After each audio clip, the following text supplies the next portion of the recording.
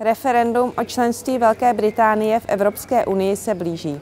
V typicky britském počasí jsme se vydali za velvyslankyní Jan Thompson, aby nám o něm řekla několik slov.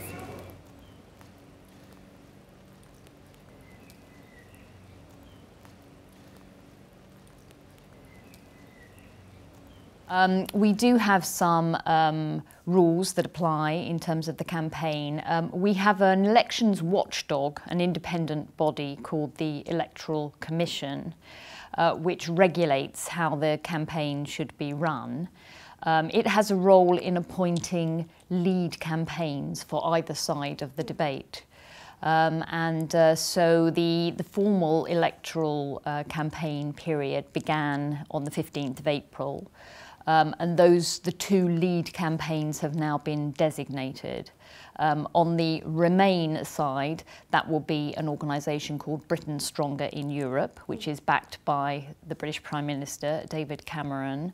And on the Leave side, it's an organisation called Vote Leave. So under our system, if you are designated as the lead campaign, you have access to broadcasting rights, for example, for broadcast to support your arguments. You have much higher spending limits. The lead campaigns can spend up to £7 million over the course of the campaign. And they also receive some grant for some of their expenses. So it's obviously of benefit to be designated as the lead campaign, but anyone can also campaign up to and can spend money up to £10,000 in the course of the campaign, or if they want to exceed that limit, they can apply to spend more.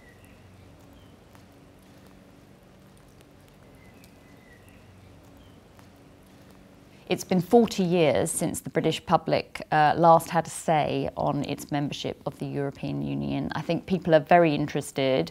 It's been a lively campaign. David Cameron, although the British government's position is to support Britain's continued membership of the European Union, David Cameron suspended collective responsibility for his cabinet. So members of the cabinet are able to campaign on either side of the debate. It's been a lively campaign, but I think in terms of the public, there's a real interest in having more information because people recognise that it's a really important decision and they feel they don't have enough information and they're really thirsty for more and more information to understand what might be the arguments for and against.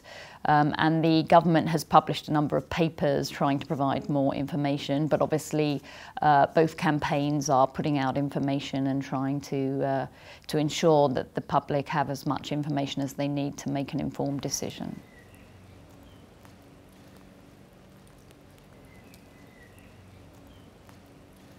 Well, I mean, the government's focus is very much on campaigning for a Remain vote because the government believes that the UK is stronger and safer and better off in a reformed European Union.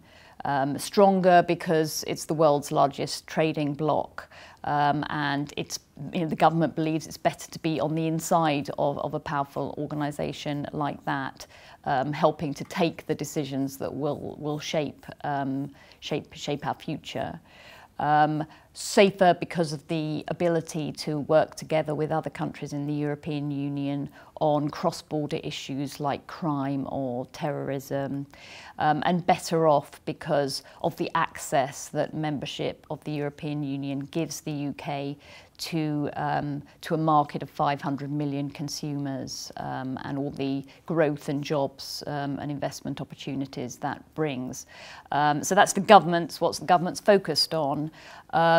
In the eventuality that there should be a vote to leave the European Union, there is a process set down under the European Union Treaty for what would need to happen yet next. And a country that wanted to leave would need to inform the European Council of that decision. And then that would kick off a process during which the country that wanted to leave and the rest of the European Union would need to agree arrangements that would govern that country's departure from the Union. And there's a period set down in the European Union treaties of 2 years for that to happen. It could be extended by mutual agreement.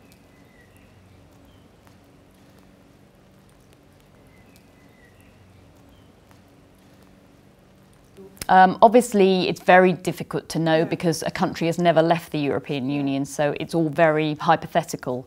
But the British government has prepared some papers that look at different aspects of this. For example, it prepared a paper that looked at different models for the relationship that the UK might have with the European Union.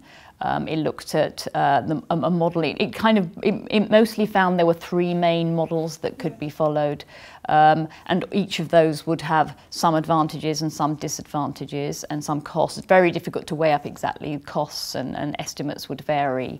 But the British government's conclusion was that none of these were as positive as the current arrangement that the UK has with the European Union.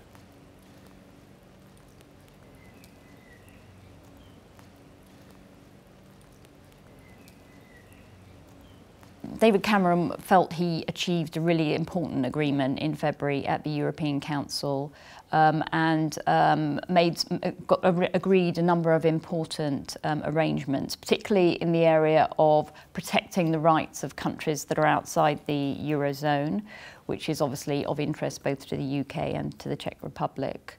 And making sure that decisions which affect countries outside the Eurozone are taken by all countries and not just by the countries inside the Eurozone. Also arrangements in the area of competitiveness to ensure that the European Union presses ahead with free trade agreements with fast-growing parts of the world or developed economies, and that the burden on business is reduced to the extent possible. And that the single market is completed, particularly in services and digital and energy. And also agreements in the area of sovereignty to make sure that groups of national parliaments coming together could block unwanted legislation coming from Brussels, if that was appropriate. And also arrangements to tackle welfare abuse and clamp down on unhelpful welfare arrangements. So there were a lot of important arrangements that were concluded in the deal that was reached at the February European Council. That deal, the arrangement that was struck, is binding under international law and does have legal force, and it would come into effect as soon as the UK voted to remain in the European Union. And that agreement will be registered at the United Nations. This has happened before, for example, with the Danish protocol and other arrangements. So it will have legal force as soon as the UK votes to remain. Obviously, if the UK were to vote to leave the European Union, then that agreement would fall away.